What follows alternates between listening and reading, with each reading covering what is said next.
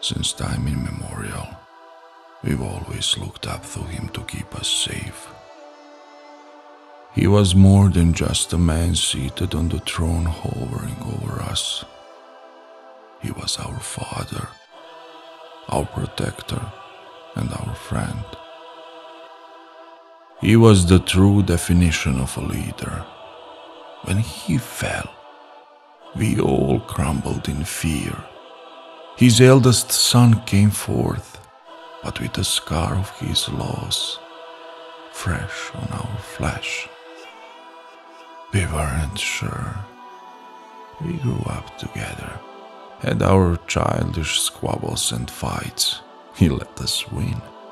And as mother cries just the other day, he was a toddler. We have to face the fact that this must be fate's plan. Although his muscles are visible, we ask ourselves if his strength will match father's. Will he be as wise, as willed, and as fearless too? We wait to see. We root for him, we stand by him. My brother is now the gatekeeper, tasked with the most important duty in the world, to protect mother. His deeds are what we will judge. His decisions should be carefully thought out.